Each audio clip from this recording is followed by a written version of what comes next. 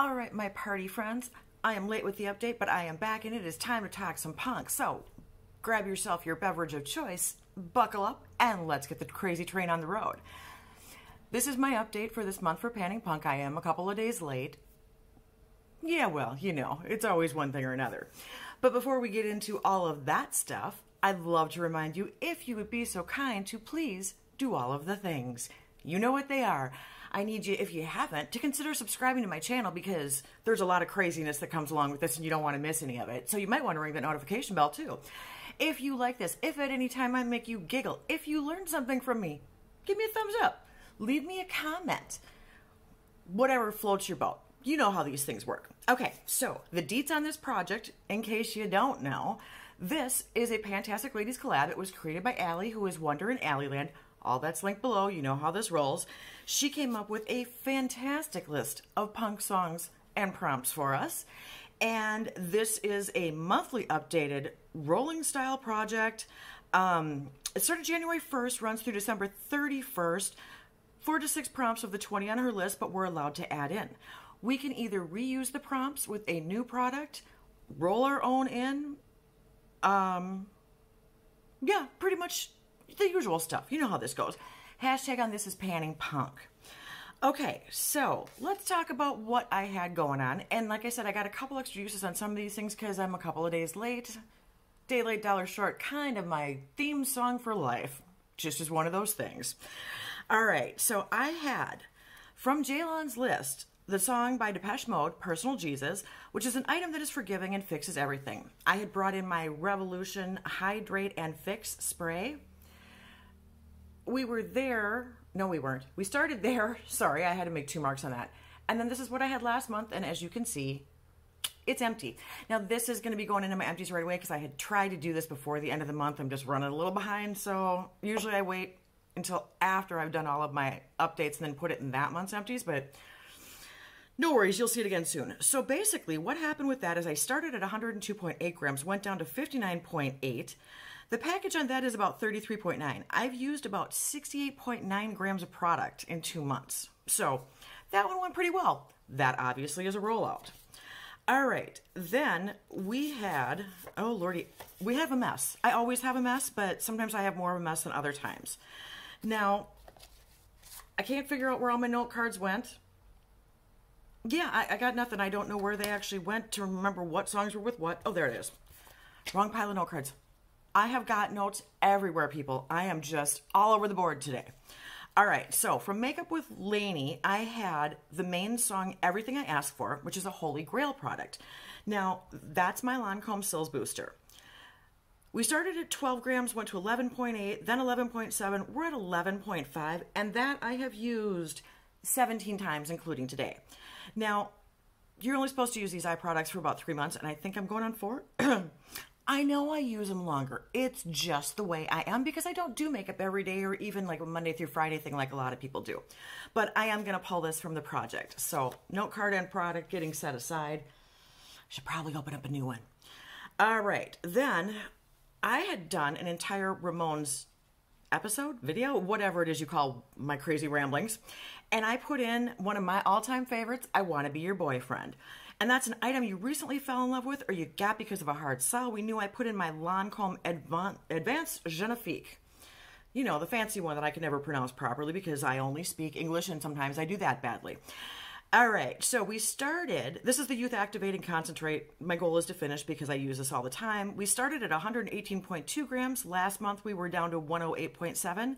We're now at 98 even, so we're getting used. It's still going. You can't tell when it's empty until it gets down to this clear part at the bottom.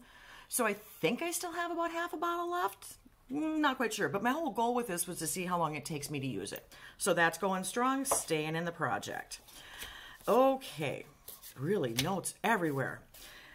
Then, Violent Femmes, Blister in the Sun, was a song that I brought in because of the Weezer song that I decided to change because this is what it reminded me of. So I did a product with an SPF, and I grabbed my Bizarre L'Oreal True Match Foundation, my 56 center, if you hadn't seen my last one. And just in case I never told you, I do playlists with all of these projects that I do if you ever want to go back and watch stuff. So I did exactly 10 uses because I really did want to track weight on this, and I had set it aside then. And it is now 63.2 grams. We were at 66.8 grams last month, and that's with 10 uses in there. So that's not too bad. It holds up pretty well. This never settles, and I can never see through it, so I truly do not know how much is left in this bottle. But I do love it, and it is a perfect match. So I'm going to pull that out, but it's a good product, and if you like those kinds of foundations, I definitely recommend it. And it's easier to find the shades other than my C1 Alabaster Cool than, you know, that stuff normal people wear on like me. Okay. So one of the other things I brought in, last month was my whole episode of changing all the songs that reminded me of something else. So I brought in Breed by Nirvana instead of the one that Allie had on her list. And I did it as something you don't really care about. And so that was the Benefit Give Me Brow. This size, which is, I don't know if that's a full size or not. This is not my area, which is why it's something I don't care about. We went from 9.8 grams, and with 17 uses, we're still at 9.8 grams. I really don't use a lot of this stuff, and I don't use it quickly, apparently. So we're going to leave it in, and we'll see how many more uses I get out of it, since this is month 2, and I don't know how long I've had it open, but we're going to leave it in for another month. Let's just leave it at that. You know how I am. All right, so then I did pull Blondie, but I did not do Heart of Glass. Once again, I did A Girl Should Know Better, something you know you shouldn't have gotten, but you did it anyway. So with that, I went with the Disney House of Sillage, and you'll be happy to know the way that I have done this is that I have written everything out on my card and kept track of how many times I've used each thing. So my goal is 5 uses total, but I'm kind of fudging a little bit because I'd like to do 5 on the Mickey Mouse face, the blush and highlighter duo, which is lovely. I wasn't sure about the color, but oh, I am so pleasantly surprised. I really do enjoy it. And then we have the Minnie Mouse version. This is so reflective. I hope you can see that. But that's the eyeshadow quad. And I've been cheating. I'm not messing up the bow in the middle. I'm kind of working around it. But I have used the colors. I've used every color in there. And they came with a cute little lip gloss with Mickey and Minnie on it. And then the 2 lipsticks that go into the lipstick case. One is a neutral and one is a red. So the way this breaks down is, aside from the gloss, which I've only used once, I've used every other piece of this twice. I took a day specifically and did the neutral. I did a day specifically with the red lip, just so I could give them some equal time. But I will switch back and forth with my other 3 uses as I use the eye and cheek products too. So that's staying in. I'm pleasantly surprised. I wasn't sure how much color payoff I was going to get from this, and it has really shocked me how nice that eyeshadow really is. I wasn't expecting a lot from it, but I'm kind of happy. You can't do a lot of variety with the looks, but the look you get comes out real nice if you like pinks. So that's where we're at with that.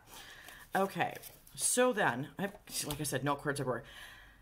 Then I did bring in one from Allie's list because I do try and not screw up other people's original projects too much, although I do make alterations. You guys know this. So I did Blink-182, What's My Age Again, an older product in my collection, and I grabbed the OGX coconut milk, and I didn't put a line on it. I've got my jumbo Sharpie here. We'll fix that right up. Because I have been using it, not a ton, but you can see if I tilt it how much of the product I've used. And honestly, you guys, I don't recommend it. I don't like it. And quite frankly, I'm only using it because it's in this project. I'm going to leave it in. I'm not even tracking number of uses. I'm just trying to get some use. It's an older product. I was looking for more of an oil, I think. Like a hair oil. And that is almost more of a gloss. And if I put too much on, it makes my hair almost look like wet or greasy.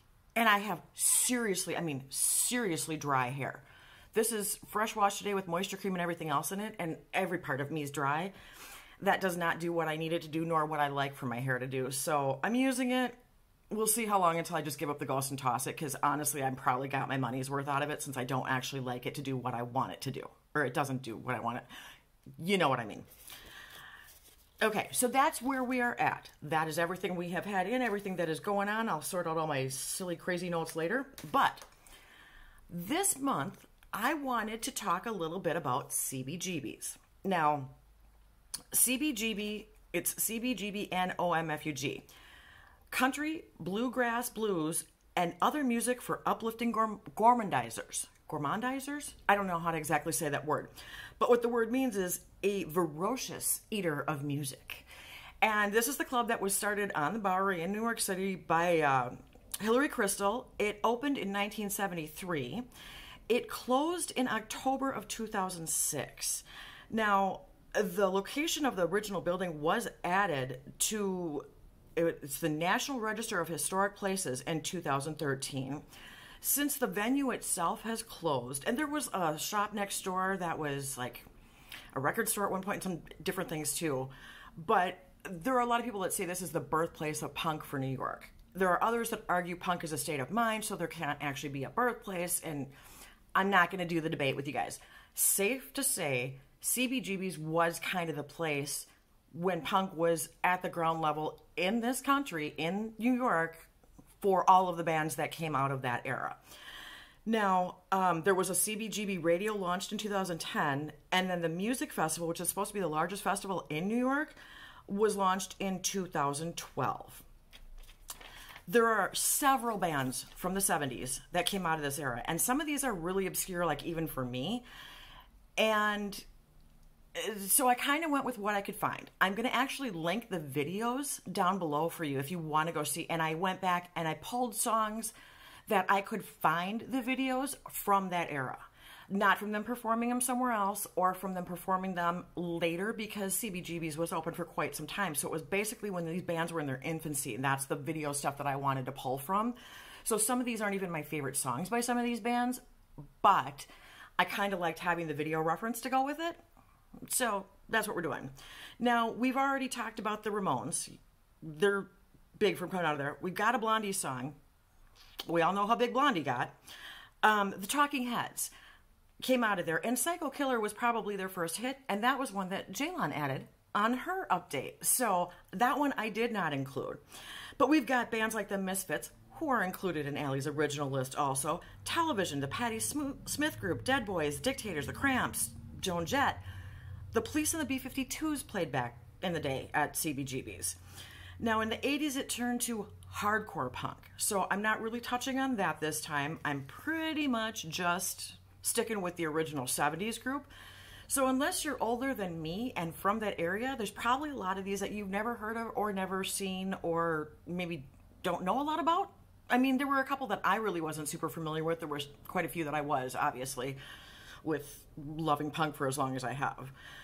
But what I decided to throw in here this time, we have got, these are some of the biggest that have come out of there, honestly. The very first band to play at CBGB's was Television. So the song that I picked from Television is called Blank Generation. And the prompt that I decided would be a product you could take or leave. Now, the Dead Boys, who honestly, I don't know a whole lot about, I don't know how popular they were in other places, but they do have some big hits, and they did have quite a following. I grabbed their song Sonic Reducer with the idea that the prompt should be an item that makes you feel 10 feet tall, and that is based on the lyrics. And then, one of my all-time favorite bands from this era, from the CBGB's area, is a band called The Shirts. Now, their lead singer, Annie Golden, was in the band, and they formed in 1975. They played from like 75 to 81 at CBGB's. They reformed in 2003, and they're still active. Annie Golden was the lead singer, and at one point, she was actually filming the movie Hair. So she was flying back and forth to film and then perform and all this other stuff. I don't know exactly what they did during their hiatus from the band, but obviously they are back active again, and I really, really love their stuff. It's a bubblegum punk, so it's kind of poppy and dancey and a lot of fun, and I really like Annie Golden's voice, so that's one of my favorites out of there. I picked the song Teenage Crutch, and the prompt is a product you wish you had as a teenager. Unlike the other prompt we have, which was a teenage staple, I figured we should, especially with someone my age, there were things that didn't exist then that do now, and so there are some things that I really wish I did have back in the day. But I thought that was kind of a fun one. Now, I also picked probably one of the better known bands that came out of there is the Heartbreakers. And I'm not talking Tom Petty and the Heartbreakers. I'm talking the band The Heartbreakers, which actually started with two guys from New York Dolls who'd been around before, obviously. And it was Johnny Thunders and Jerry Nolan. So they actually left the New York Dolls. They were very into heroin. It became an issue. They left the New York Dolls. They formed this new band. They actually got Richard Hell from television and Walter Lure from the Demons, and that's how they formed the band. Their stuff, honestly, is awesome. It's really garage-sounding punk, in my opinion. Not the best singers in the world. Obviously, the heroin addiction probably played into a lot of how that all went down. And as a spoiler alert, because you know at some point being in Minnesota, I'm going to do the Replacements. The song Johnny's Gonna Die, Paul Westerberg wrote that about Johnny Thunders after seeing him. So just a weird, interesting tie-in. But what I picked, although not my favorite song by them, is Pirate Love. And I did that with the prompt, an item that makes you feel like that girl. That's also based on the lyrics. They have one album, and there was some weird stuff that happened, like with the master tapes, but now that the master tapes have been found, and this is like decades later from when they originally did them, the album is LAMF, like a mother effer, basically is what that stands for. And they do a cover of Chinese Rock, which is the song that was written by Dee Dee Ramone, and the Ramones had a big hit with it. And then they cover Do You Love Me?, which a lot of you are probably going to know from the movie Dirty Dancing. It's the one, Do You Love Me? Do you love me now that I can dance? Really made it punk. Really cool song.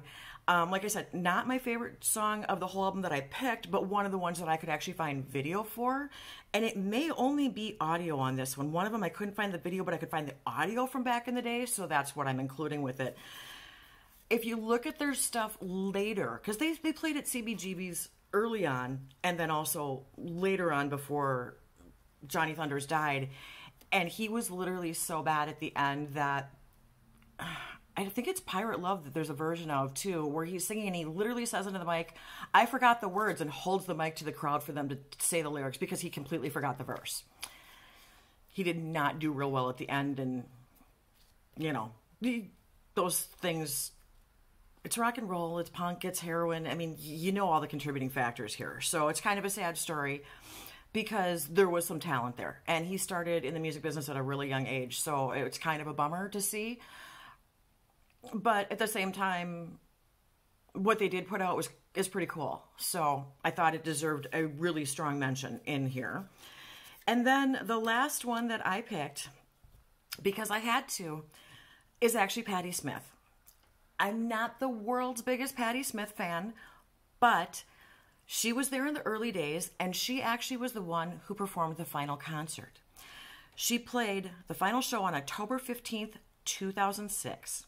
Now, back when this started in the 70s with her, she already was like this iconic figure and had this huge following because of her poetry. So when she was doing the stuff with the band, she already had a built-in crowd that she was bringing along with her. And if you go back and look at different things about CBGBs, like Hilly Crystal does talk about how she was so well known that she brought the crowd to the bar. Because the bar was in a crappy neighborhood. We're talking derelicts, prostitutes, drug addicts, the whole nine yards. This is not someplace that you just go out clubbing for the night. This was really, really low rent district type of situation, but came out with some of the best music from the entire 70s era when you think about it. I mean, it's an entire genre. So the song I picked for this is a song called Kimberly. Now, the reason I picked this song is because of the history of the song. So I'm going to go into a little bit of detail with this. I try not to get too much into each of the bands that I'm picking up, but I'm trying to give you just a little nugget of something. So this song is actually about Patty's little sister. Her name was Kimberly, or is Kimberly. I think she's still alive. She's 12 years younger than Patti Smith. They lived in new low-rent development housing when Kimberly was born, and they lived by a marsh, and across the street from them was an old farm. So at one point, Patty the barn caught on fire. Patty was holding Kimberly in her arms and went outside and watched the barn burn down across the street from where she was living. And basically it was just an abandoned barn and nobody was rushing out to help these people. It was very low income. It was a really tough time for her and her family at that point. But that is, I mean, she's from the projects. Basically, that's what they built them as. But that's what this song is actually about. It talks about her holding the baby in her arms and watching this happen. And it's a beautiful song. And it's really cool how she could take words and put them in poems or put them to make them lyrics for songs and stuff. I think it's just a really beautiful, like, nod to her sister, an acknowledgement of her upbringing, and kind of gives a little bit of a background as to what type of person Patti Smith is. I mean, she's known for all kinds of humanitarian things. I think she's an ambassador for something or another. I mean, she's been around for decades. Even when she stopped performing music for quite a while, she still had a huge following for all of her different activities, her art in general. All right, so that is what I have decided to include for my CBGB's episode, as it were. But now let's talk about what I'm going to be rolling in, because I am going to roll in a few things here, simply because I had some rollouts and I needed some new stuff to put in. So, and don't forget, I have these songs linked below, videos for them, so you can go check those out if you want. So I am adding this. It is the Heritage Stone Rose Petals Rose Water Spray. It is for the television song Blank Generation, a product you could take or leave. This came in some kind of a box of something or another. And as much as I like rose oil for like soothing, I don't know that this really does it. I use it mostly to spray my brushes for like eyeshadows and stuff. But we're here. I put some tape on it. We're going to put this into finish. And it's starting at 45.8 grams. So that can go back in my bathroom. Okay, now, since I had rolled out the Revolution spray, and I am working on some others too, I decided for the song Kimberly by Patti Smith, I'm putting in a budget item because of them living in the projects. And I grabbed my e.l.f. Makeup Mist and Set. Couple of words there. I don't have glasses on. You guys know I can't see anything. So I want to finish this. We're starting at 134.1 grams, and I put tape on this and marked it. You guys, I don't know if you guys can see through it. You can kind of see it moving around with the lights, but at least this one is, I can see through the sides of the bottle, so I'll be able to track that nice and easily for you. And then, one last thing before I let you good people go. I did pull in from Allie's list My Chemical Romance, the song Welcome to the Black Parade, which is a black eyeshadow. Now, I have dismantled most of my NARS duos, and there are a couple other oddball things shoved in here, but most of these are my NARS duos. And there is a lovely, okay, they're stuck in there now, but in here is a gorgeous black shade. This and this white one were from the Pandora duo, which I don't think you can get anymore.